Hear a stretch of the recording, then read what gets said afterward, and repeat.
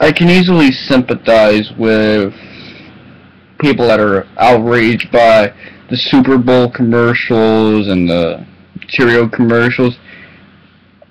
I can understand how the NFL manages to continue to pass itself off as a non-profit organization, despite the fact that it has none of the merits of a non-profit organization,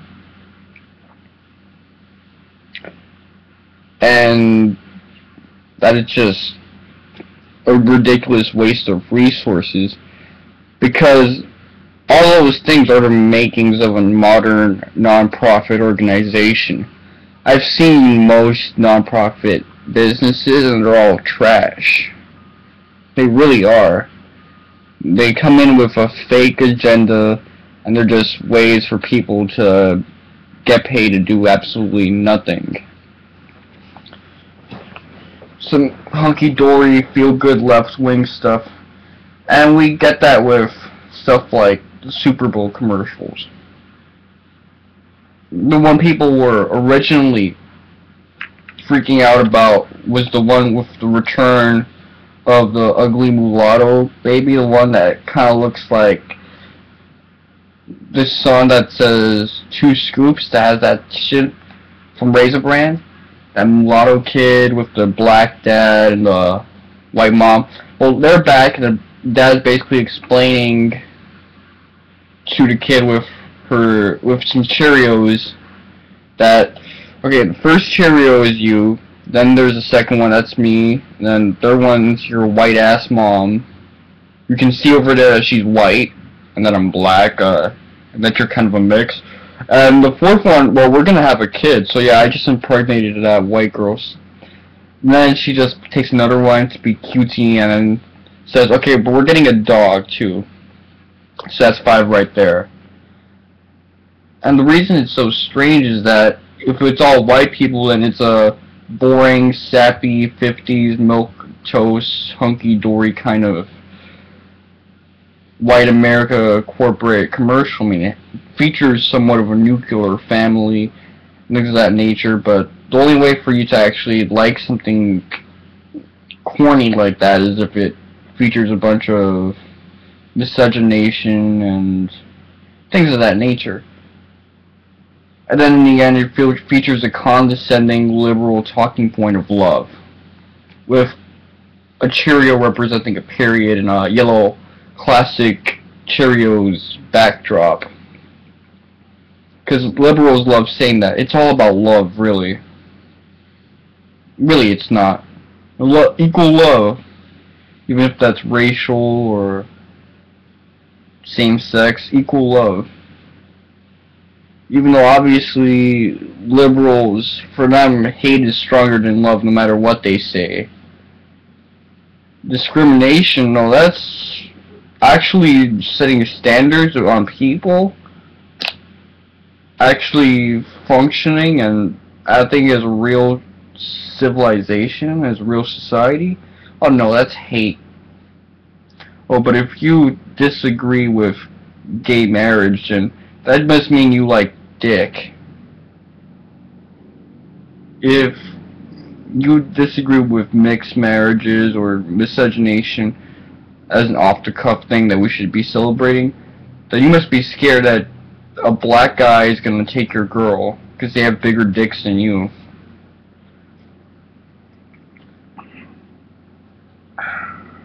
And then we get to the Cheerio one where, not the Cheerio one, the Coca-Cola one, where they're singing the American National Anthem, the Star-Spangled Banner, but in multiple languages, some Arab, some poverty Spanish, I believe, maybe Portuguese, and some Semitic-ass languages, with camera shots of various brown people from nasty-ass second world countries. And you know how in the last few notes of the Star-Spangled Banner, people tend to improvise and embellish the last few notes? The last few notes had like the Coca-Cola standard jingle. I really don't find these commercials that offensive and controversial, because I know that most people go to the Super Bowl not because they're sports fans and they actually like the product. God forbid you actually really care about sports, not just the politicking and the bandwagoning and all this stuff. The plays, the actual energy and excitement. No, it's the commercials, the halftime performances, and the fact that it's really scheduled as a big deal with a lot of money being thrown into the production value, which is great. I love the sweeping and rotating camera shots. Those were all attractive, especially when they were in their starting positions and then they started running and the camera rotated so you can see it. It almost looked like an NFL game on a PlayStation 7. It was really beautiful, but this sucks. I'm sorry, but this is shit.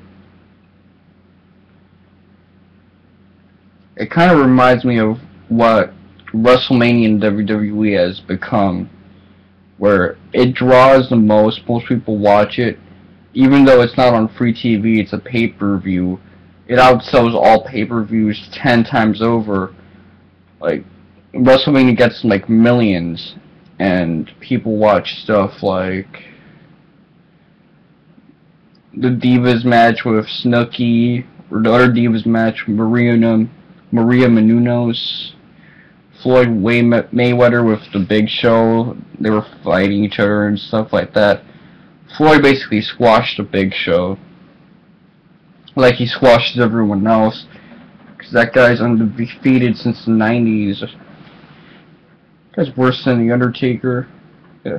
You got all these matches that are basically there to support the casual fans that really don't care about a CM Punk, a Jericho, or any of these other guys. They're just like, hey, they show us once every year, it's supposed to be a big deal, let's see it. And these crappy ass musical numbers with P. Diddy, Machine Gun Kelly, with Ashanti. It's really become an event that's not necessarily for wrestling fans, and Vince knew this. That's why the first Mania's main event had Mr. T in it, and the second one had a main event with Mr. T in it, because he was trying to make it into the Super Bowl for wrestling. And to do that, you have to appeal to the casual fan of pop culture references and nothing but pop culture references. Minimal fan service to the actual wrestling fans. And that's kind of what I'm getting from the Super Bowl. That's why, to be honest, I do prefer the NBA, because with the NBA, yeah, the NBA is full of commercial sellouts. You got them being endorsed by rappers. You got the shitty movies like Space Jam that people actually think that's top-notch quality. You got Jordans, got Gatorade, got shitty video games like 2K. All this commercial stuff, but all integrates and comes back to the product. People are really hooked in to basketball. And if there are bandwagoners, it's not because of a special television event. The closest thing they have to that is All-Stars, but that's a 2-day thing. No, they're really hooked into it because of their news feeds at best. Because if you're going to watch the main events, like the finals and the playoffs, those are multiple day things. You can't just watch it to be celebratory. You really have to be a bit of a fanboy at some point, and it gets you hooked on. I mean, the first WrestleMania I ever saw, first WrestleMania I ever looked forward to, actually made me want to quit watching wrestling ASAP. But then I saw that Cena versus Rock was announced.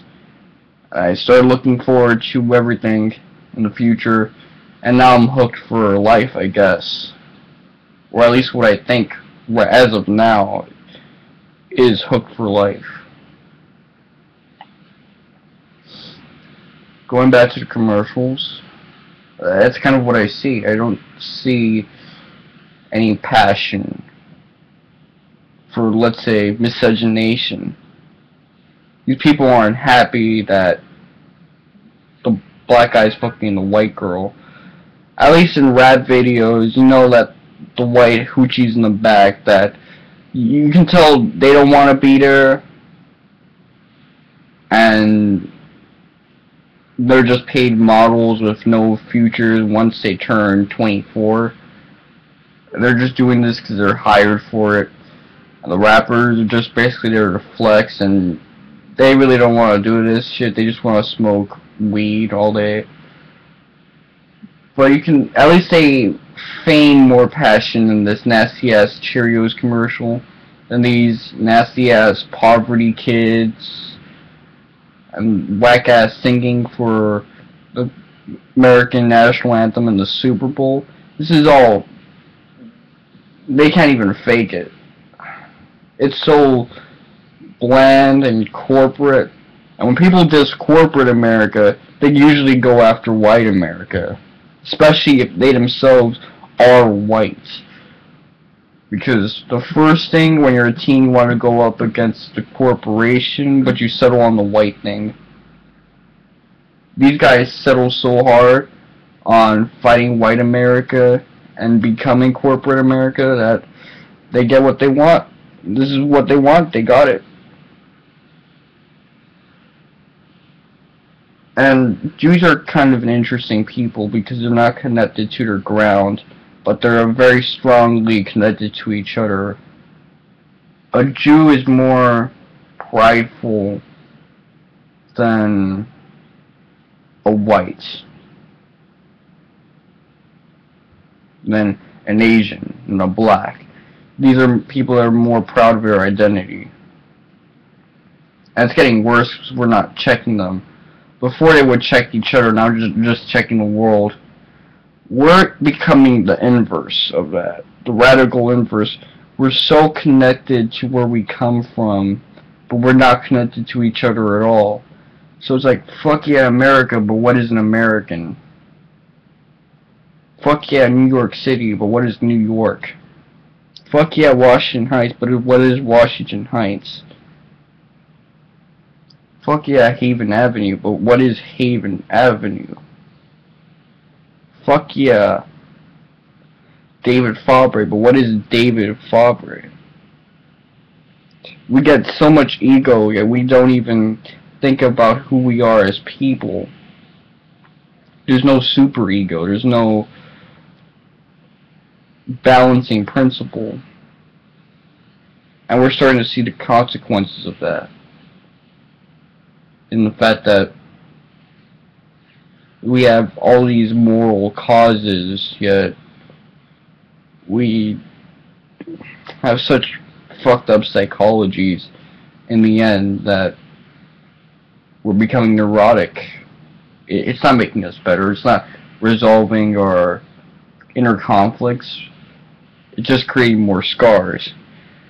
And as emo as that sounds, it's only going to get more emo if we continue to parade all these nasty ass causes. Hopefully this means that people are done with the poop dick for a while and they're going to go back to whining about the race issue. And not even like black people, just multiculturalism, Judaification. Or Judaification in reverse, which is, as someone like Sebastian Ronan might say, Mercanization. But I want to diss America. America's the shit. And our faults are also something that we can accredit to our strengths. That we can identify based on strange things. Anyways, Mr. Wonka 7, and fuck all of you. You can all go to hell.